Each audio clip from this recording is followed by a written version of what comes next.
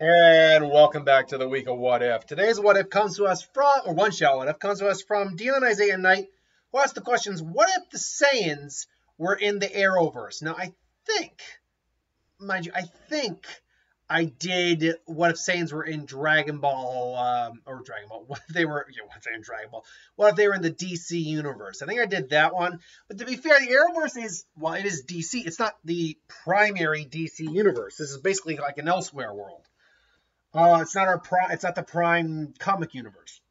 So the question is, do Saiyans existing affect the overall world of the Arrowverse DC world if they exist? So that's going to depend on a couple things. Are we including all of the story canon Saiyans that we have exist? So Vegeta, Goku, Raditz, Bardock, all of them, do they exist in this world? So if so, well, yes, there's going to be a pretty drastic change to this universe. If not, I'm sorry to say it's actually not going to be a very drastic change. Here's what I mean by this. So I did not follow every DC Universe Arrowverse show. In fact, if I'm going to be honest, only the ones I really legitimately watched. I watched the first season of Supergirl. And I've seen sporadic episodes of other seasons of Supergirl, sporadic parts of The Flash, Arrow, Legends of Tomorrow, a little bit of the Constantine show, a little bit of Black Lightning here or there. So I've never truly watched, I'd never even watched Batgirl or Batwoman. I heard that was just not good. So I haven't truly watched it until, but I did watch a certain degree of it, to be sure. So I do at least know the universe. And yeah, the Flash can still travel through dimensions and time and all that. Great. Supergirl is stronger than Superman in this world. I never liked that. I really dislike that. Especially because it was basically Superman saying, oh, no, you're the stronger. No, that's just bull. That's just bull. Arrow, we've still never met Batman in this world. Arrow is pretty badass mentally. What the point I'm trying to get at here is if we're just dealing with average foot soldier Saiyans, and maybe even mildly stronger ones like, say, Raditz, who is still roughly speaking the average power range.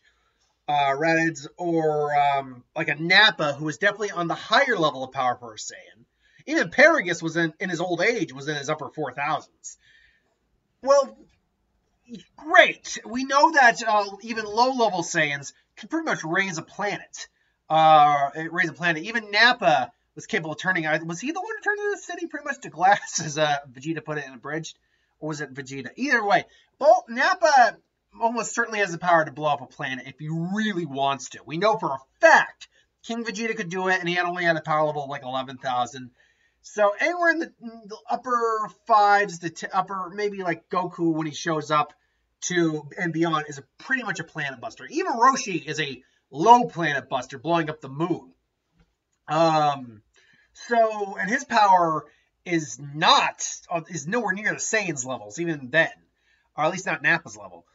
But that said, most Saiyans aren't that strong. Even going into Grade 8, like Supergirl, Superman, they alone are able to pretty much handle any low-level Saiyan that were to come to Earth. And there's so many aliens coming to Earth and that exist on the planet Earth and they have to deal with, that generally the Saiyan race would not be that big of a threat. However, let's devil's advocate this just a little bit. Let's say that our named Saiyan characters exist. Well, okay. We know Planet Vegeta gets blown up. That being said, our main Saiyan characters exist. Do their stories work the same way? For the sake of argument, let's say it does. Let's say that Frieza doesn't exist in this world. It's someone else. Darkseid, a Brainiac, someone, evil Kryptonian, someone destroyed Planet Vegeta. Okay, great. So you get the other Saiyans that survived out in the world. Well, okay, we know Broly is going to be completely and utterly broken, even just by standard time fare. Goku gets sent to Earth. Great, okay.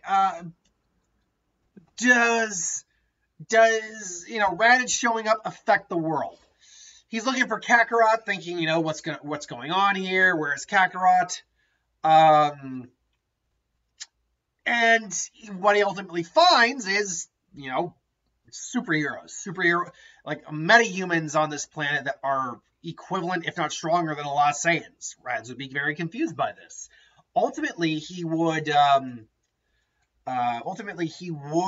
probably come to blows with one of the heroes, and he probably would take on the lower level heroes without too much difficulty.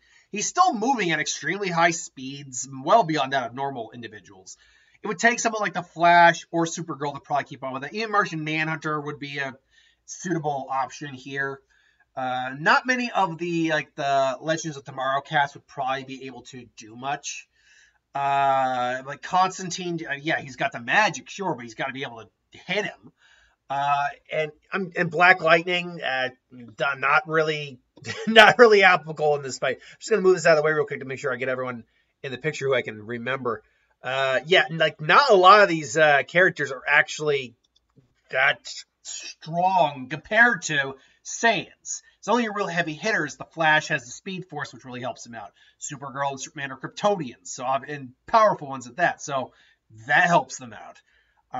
Unfortunately, other than that, though, you got a low amount of people. I mean, the Atom can get small, sure, and it has other things going for it, too. Not Sunspot. Oh, God. What is the molecule? The guy who can manipulate molecules. It's not Sunspot. Oh crap! I've done verses with him, like against Human Torch or something like that. I can't remember exactly what his name is. He's actually like two people mixed into one due to an experiment. But he can basically manipulate molecules. He could pose a very serious threat to most Saiyans. Raditz eventually would get beaten, but probably not killed. Like they wouldn't kill him, and they'd let him leave. This in turn would bring Nappa and Vegeta. Now, maybe in this version, Nappa and Vegeta obviously don't work for Frieza. They probably exist in their own merit. Like the Saiyans, the few of them that are left, just exist and are trying to rebuild themselves. Vegeta would come, see what happens. Same with Nappa. They are far stronger. And so, even though let's be clear, we're talking about this universe's version of Superman and Supergirl. These two are nowhere near as strong as their comic counterparts by a long shot. In fact, most on-screen, be it animated series or like animated TV or animated or live-action TV or movies, they are much weaker than their comic counterparts. Hell, even the strongest versions of Superman we tend to get are actually in the animated movies. Because those are usually directly adapted. I mean, some changes here or there from the comics. Like, what was it? Superman, the one where he's dying. Where he gets exposed to too much radiation and he's dying. Like, you see how powerful he really is in that film. Like, he is super powerful in that film. I can't remember exactly what it is. Superman All-Stars. That's what it is. I think All-Star Superman, I think it was. That's what it was. And him versus like the elites where he just shows up. If you had super hearing, you hear that pop as he hits the atmosphere. Superman's pretty beast in that movie. I do like him in that. And I do like his speech too. I do. I do still think it's a little idealistic, but still I like it.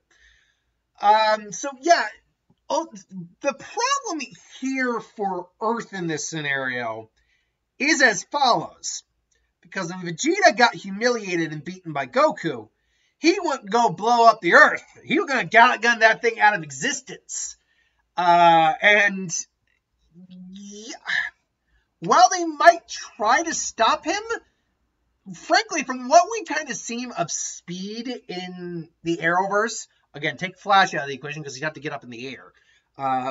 The Superman and Supergirl are not capable of just disappearing, moving so fast that it looks like they rematerialize pretty much.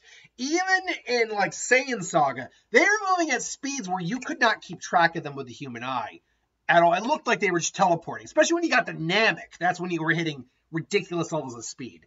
So even if they are theoretically faster in travel speed, they still need to be able to rush in there, and he is not going to let that happen. Even if by some miracle they do block the blast, they're probably going to take a serious hit. Again, weaker versions of the characters. And they might not be down for the count, but they will be hurt. So Vegeta then just decides, screw it, go and ape. And at that point, he's 10 times stronger, and then he's now just causing all sorts of havoc. The only thing they would have going for them is if they could figure out his tail as his weakness and remove his tail. If they do that, well, then he gets locked in the Phantom Zone, as does Nappa. And really, then that is just the end of most of this, all of this, really. Up until you get to, I think, what was it, one of the crises on, where was it, the Anti-Monitor? So the Anti-Monitor issue might come into play here. And it might come into play because they'll probably be looking for a way to stop the Anti-Monitor, obviously. I never watched any other crises on, so ultimately, ultimately, I would say that it would come down to if Broly were to be recruited and for his true potential to be unlocked against the Anti-Monitor. The question now becomes, is Broly strong enough to defeat the Anti-Monitor in the DC Arrowverse? In fact, I'm going to actually look up how strong the Anti-Monitor is in the DC Anti-Monitor Arrowverse.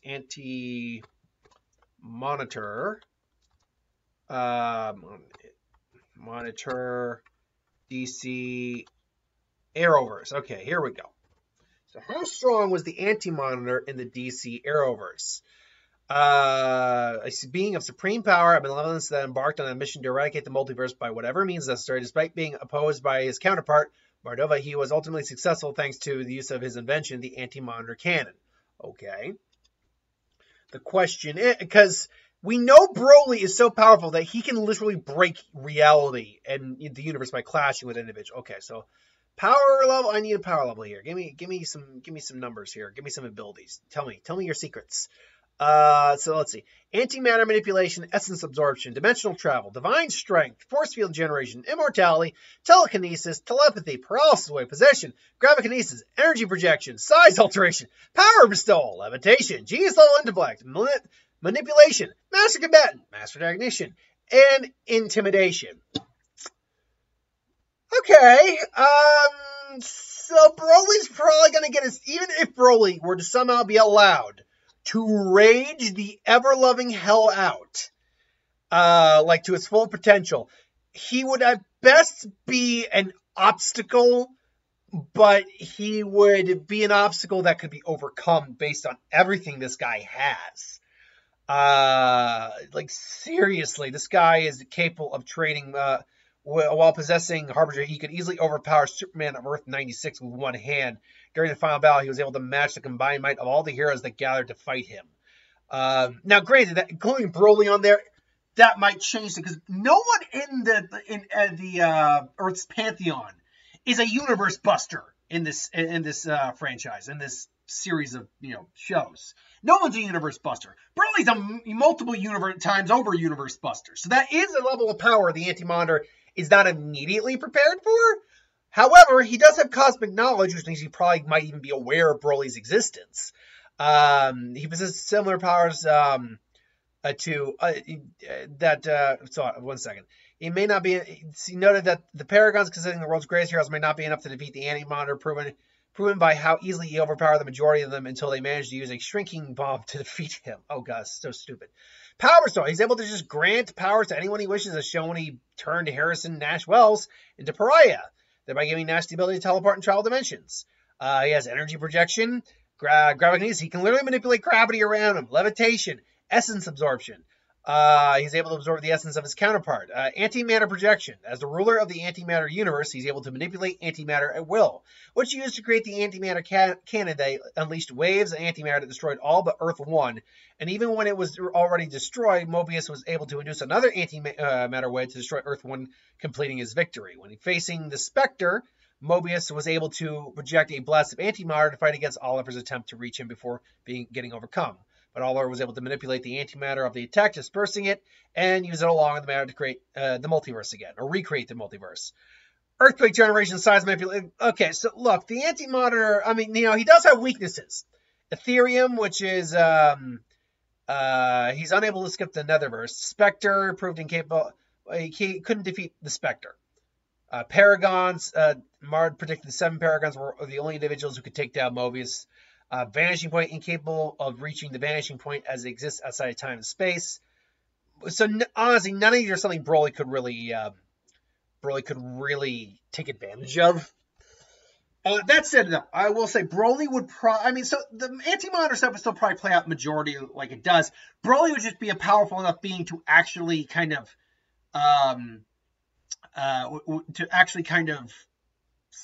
put up a fight to some degree, more powerful than most anyone else in the universe. They just ultimately wouldn't matter in the long haul. So yeah, if the Saiyans existed in the Arrowverse, it wouldn't really be that big of a change to the overall story structure at all, but it would at least provide some interesting stories. So I mean that's overall my thoughts. Nothing major, but they'd still be at least unique to the world. So ultimately, that's my thoughts. What do you think though? What if the Saiyans were in the Arrowverse? Let me know. Until then, thanks for watching. Hope you enjoyed. Like, comment, share, subscribe. I got a bunch of videos I got to do today. So thanks for watching. I'll see you later.